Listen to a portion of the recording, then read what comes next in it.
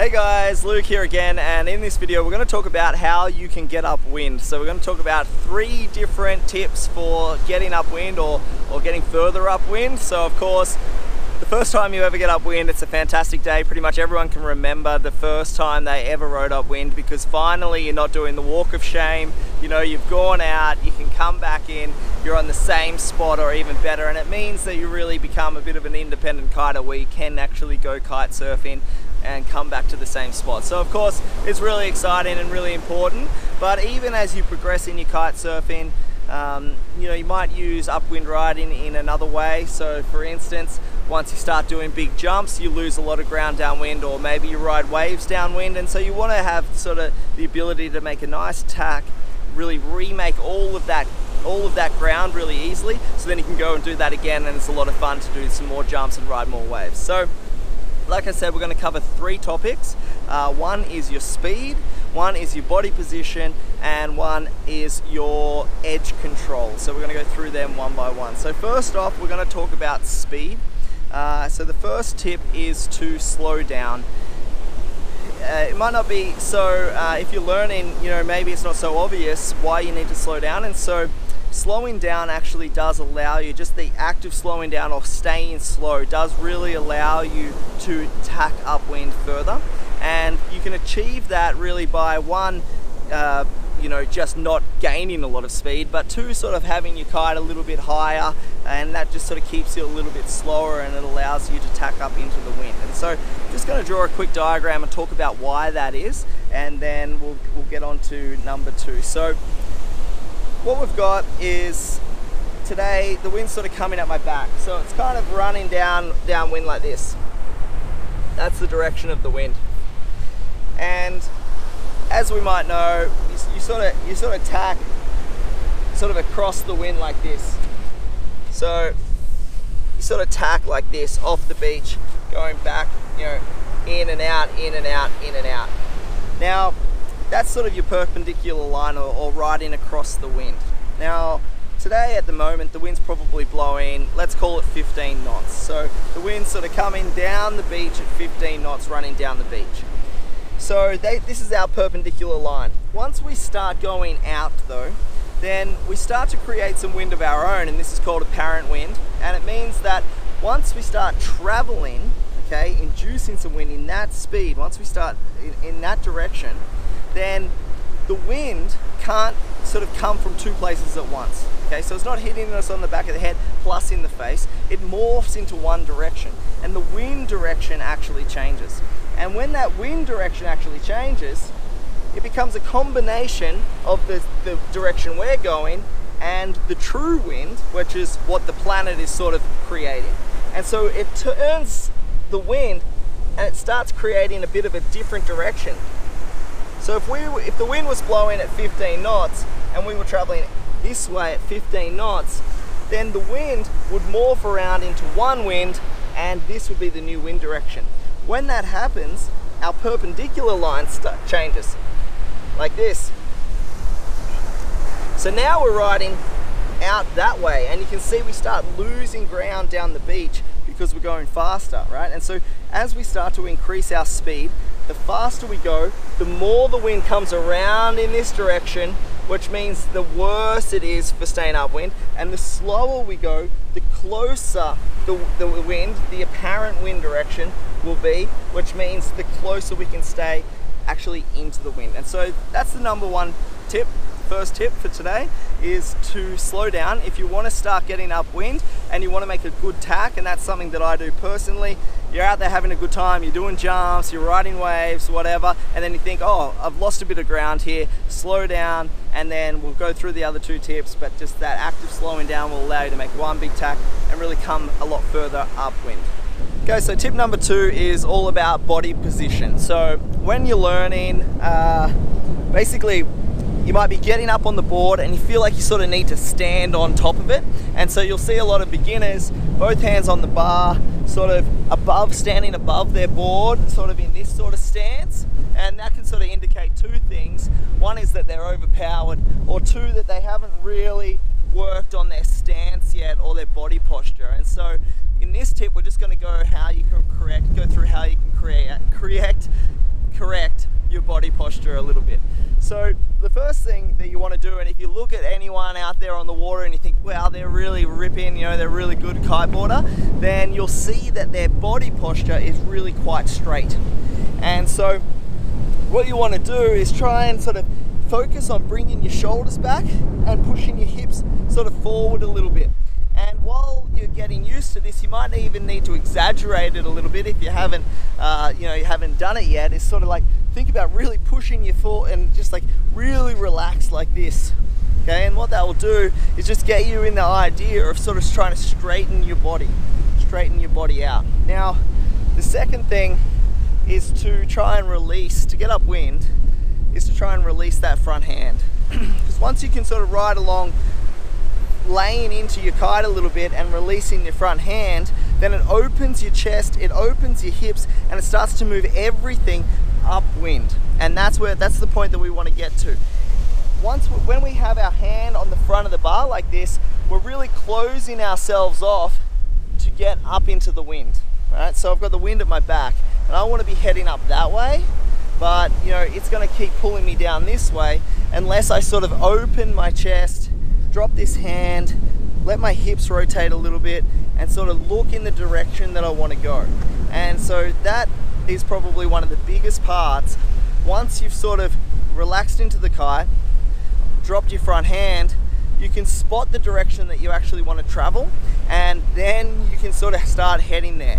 So a lot of that comes from trusting the kite. Just getting used to the fact that the chicken loop is holding you around your waist, and just relaxing into that and letting the kite take some of that pressure, and instead of trying to stand on top of the board and stay balanced on top of the board, trust the kite a little more, relax into it a little more if you have to. Emphasis on sort of putting your hips forward, your shoulders back, open that front arm, and then you can head off in the direction that you want to go. Okay, so tip number 3 is about edge control. Now, edge control is one of those things that you're going to be forever working on, and like when I talk about your body posture and your kite position and your edge control, I'm still working on that too, okay? I haven't arrived, you know, there's always few more little tweaks and more fine tuning that you can do in your own riding style to improve it. But we're just going to talk about the basics of edge control and what you can sort of look for in order to help you drive upwind that little bit more as well. So I think probably one of the biggest things about edge control is that a lot of the time, you know, we've got the wind at my back and we want to head out across the wind, and a lot of the time you hear sort of straighten your front leg and bend your back leg, you know, so you're sort of putting weight over your back leg. But I don't really tend to agree with that, because if I have both my hands on the bar like this and all I do is sort of like, you know, I'm bent like this and I just straighten that leg, all that happens is I move like this, and that doesn't really help you get upwind at all. What helps you get upwind is actually twisting your hips in the direction you want to go.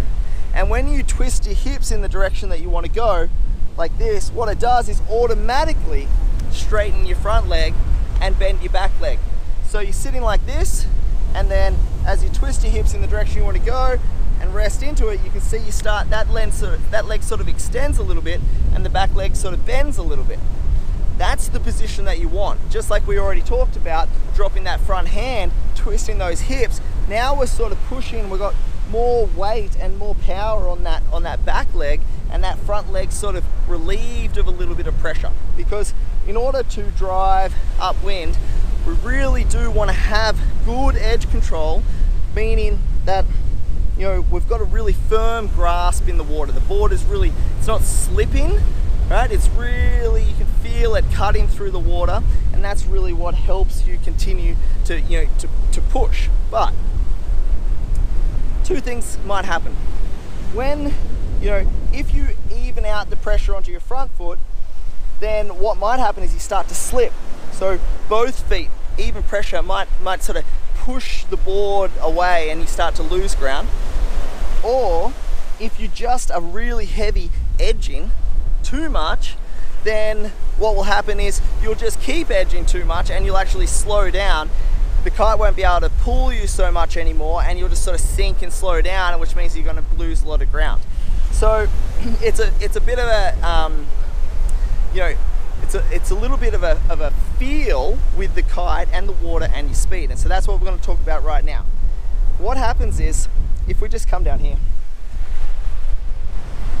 if you're learning, if you're brand new to kite surfing, you probably look out at the people out there and you think they're not doing anything. All they're doing is standing on their board and just edging upwind, you know, and you're thinking, well, how come I can't edge upwind? So you think that, you know, in your mind, and this is the same for me, you think, okay, they've got their kite there and all they're doing is just going like this, out. They're just on their heels and then just burning out to sea and getting upwind.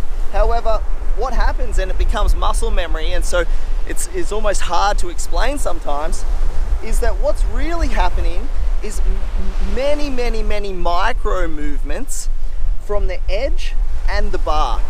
So the edge control, oh, a couple of kites dropping out my wind there. So the edge control basically consists of, yeah, using your edge to sort of drive through the water, but also using your bar to sheet out that little bit, or maybe that in a little bit as you're going along, to keep a constant sort of pressure that you need. So what is really happening when you're kiteboarding is you might be edging really hard and then releasing a little bit downwind, and then edging and then releasing and edging. Now it might not look really aggressive or snake-like because it's such a subtlety. However, that's what's really happening, and the edging is allowing the kite to generate more power and speed. It's allowing you to pick up more speed so you can continue to plane on the water. So sort of letting off a little bit, and then edging hard again is where you start making really solid ground. But the harder you edge, then all of a sudden you start slowing down a little bit, and so you're off a little bit, applying a bit more pressure to your toes, allowing you to speed up again, allowing the kite to generate more speed again, and then you might edge again. And so it's that subtlety mixed with your bar in and out that really gets those people. When you see some people just absolutely staying upwind and they're on smaller kites than everyone and they're doing better than everyone, that's what they're doing there. They're really in tune with what they have to do with their bar and also, you know, with their board. So think about that for your edge control. Think about, you know, twisting your hips, just same with the body positioning, laying back into it a little bit, looking in the direction that you want to go, sheeting out a little bit, and sort of keeping that speed up as you go with your kite a little bit higher. Okay, you want to keep your kite at around about 45 degrees, a little bit higher in the sky. If you want to get upwind, you don't want your kite all the way down on the bottom, okay? You want it up there at around about 45 degrees, and you want, you know, to keep a sort of nice consistent speed, using your edge to keep your speed, using your bar to keep your speed, shoulders back, hips forward, hips twisted, looking in the direction that you want to go, even a little bit further upwind than you think you want to go, and slow down, and I think you're going to find it a lot easier to get upwind. And so what we're going to do right now is one example. I'm going to head out here, I'm going to go as fast as I can with bad posture. I'm going to come back and we'll see where we end up on the beach, and then I'm going to just do what we just talked about. I'm going to take another tack and we'll see where we come back, and we'll see the difference. So let's get on the water and see how it goes.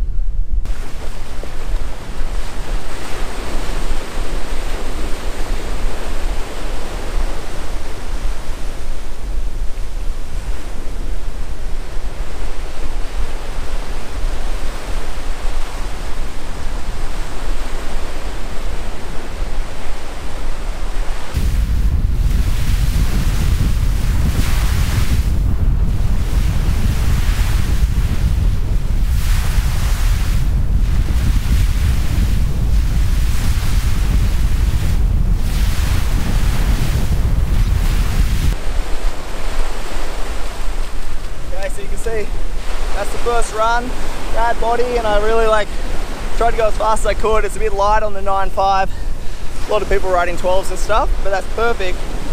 It's also harder to get upwind when it's light. So now we'll do the slow test with a good posture and we'll see how it goes.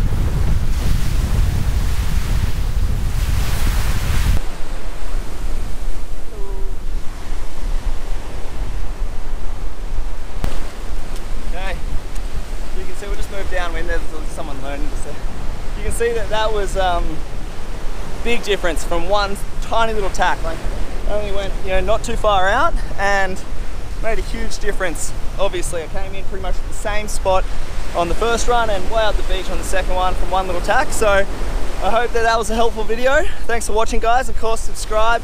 Leave us any comments if you have any questions. We're looking for other videos to make, so if you have ideas, things you'd like covered, we'd love to hear about it. And again, thanks for watching, and we'll see you in the next one.